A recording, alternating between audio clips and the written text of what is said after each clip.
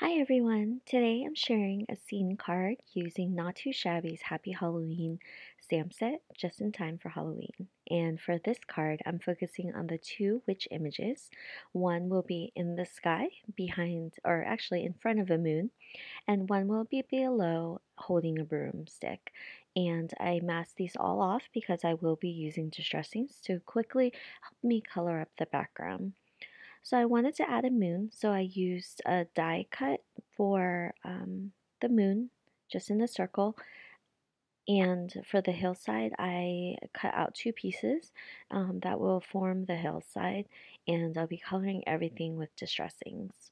I'm using three colors to give it a bit of dimension, a little darker at the bottom, just so it has that dimension, and also because it's nighttime, so it should be dark and not like bright green.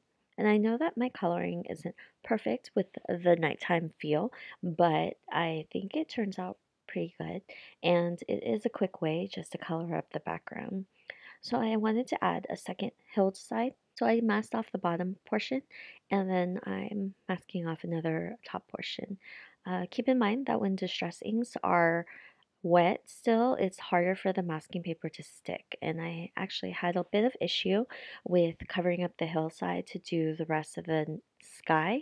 And what I did was use a piece of washi tape just to tape everything down to make sure it doesn't curl up so I can have crisp lines. I also tape on the back too, just so I can make sure it sticks. I'm also using a piece of paper to protect my fingers because I have a tendency to put my fingers right into the ink and it kind of messes up the blending. So all the colors that I'm using for the background will be listed down below for your reference in case you're interested. I wanted to go with a little purple and blue in the sky. I kept the blues a little bit lighter around the moon just because the moon would be shining and it would make the sky appear lighter in that area, and as it moves out it gets a little darker. So I also mixed a little bit of perfect pearl with water and flicked it around the background for little stars. And I will also be using some white paint and flicking that all around the background as well because the white really pops and the perfect pearl just kind of shimmers, so it looks really cool. So once I'm done with that, I'm removing all the mask, and that's, I think, the fun part. But then I do realize that I want to give the moon a little bit of dimension. So I put on the witch mask again and use the outside of the circle just to color it up really quickly, just to give it a little bit of a glow using, I believe it was antique linen, and it just is the perfect color for that. So I'm going to go ahead and color up these images with Copic markers. And again, I'll have all my markers that I'm using for the coloring listed down below.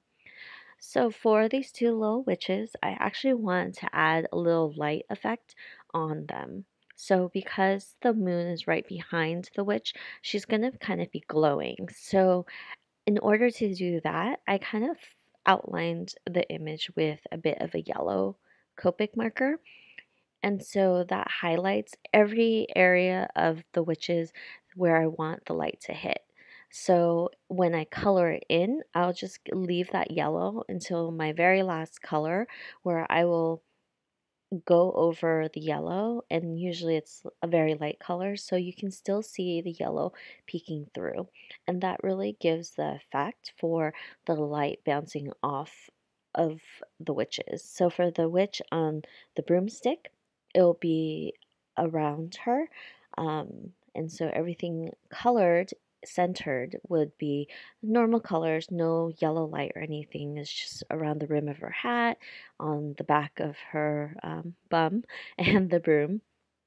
And for the witch at the very bottom, it'll only be on her right side where the moon is shining up against her. So I think that this really adds to the effect of the overall look.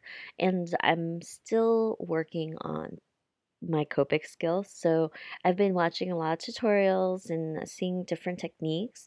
And of course, everything's artistic, so you can do as you want. And I'm sure that no one would really point out, like, hey, your light isn't shining in the correct area. So I think that you can go ahead and color however you feel most comfortable. And this is just something that I've picked up along the way is to add that yellow first so I know not to color on it. Once you add darker colors like the gray that I'm using for this particular witch, it makes it harder for the yellow to peer through. So I always start by accenting exactly where I want all the highlights to be. I'll go ahead and color, and then I'll go over the yellow highlights lightly with the lightest color that I'm using. And in this, for this switch, I believe it's a C5. And if it kind of loses the highlights there, I'll go back in with the yellow marker just to add the highlights. And that really works because it will pick up the color and it will show through. So I do go back a few times because I realized that the dark grays were a little too dark and the yellow just didn't appear. But I really like how that witch on the broomstick turned out because it does look like she's glowing and the moonlight is bouncing right off of her. So I think that that turned out well. Now, of course, you'll see I go back multiple times because I'm just not happy with the yellow.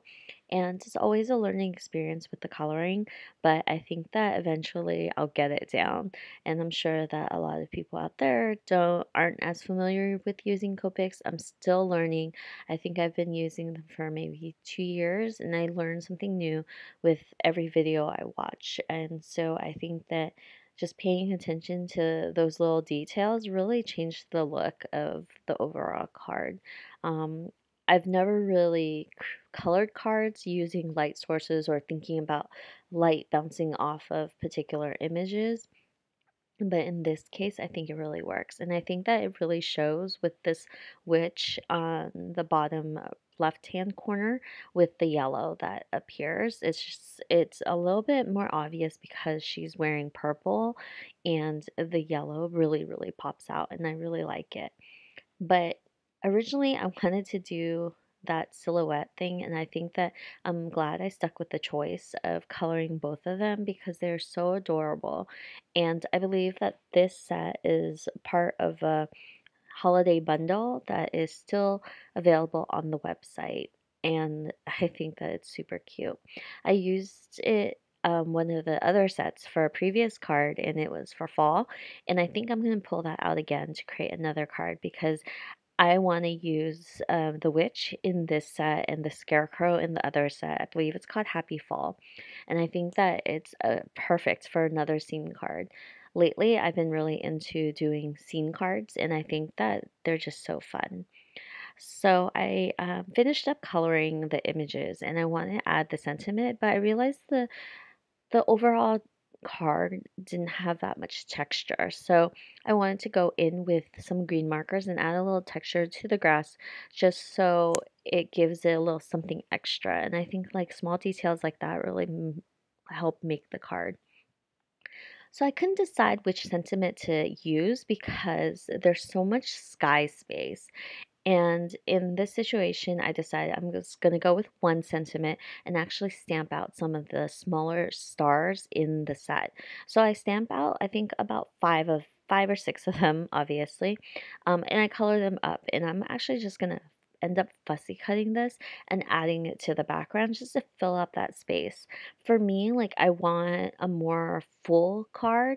Some like I used to make cards where it was kind of empty and it was always missing something. So here I'm just adding the stars to fill up that card. Once I finish fussy cutting these stars, I'm using liquid pixie dust for the stars, and I think it really adds a sparkly effect. As you can see, I slow mode it so you can see the shine from just that liquid pixie dust. I think it's really pretty, and it adds a great element to the card itself. So once everything's dry, I'm gonna go ahead and stamp out that sentiment. I'm going to heat emboss it using white embossing powder and just to make sure that this sentiment pops. If I use black, you can see it, but I think that it might get lost. So I really wanted it just to stand out in stamping with the embossing ink. And then I'm going to add the white embossing powder and I'll heat set this. So, okay, for me, holiday cards, Halloween cards, like who do you really send that to? So I tend to stick with the sentiments that don't say Happy Halloween. I will just add a sentiment. This one in particular says you're wicked, and I can use that anytime, even though it's kind of Halloween based. Like for me, I don't really send Halloween cards. It's a really fun holiday for me because I love dressing up. But card wise, it's kind of strange to send out Halloween cards to me. You guys might feel differently about it, but I like to do neutral sentiments where I can just send cards to people without being like, oh, this is a Halloween card.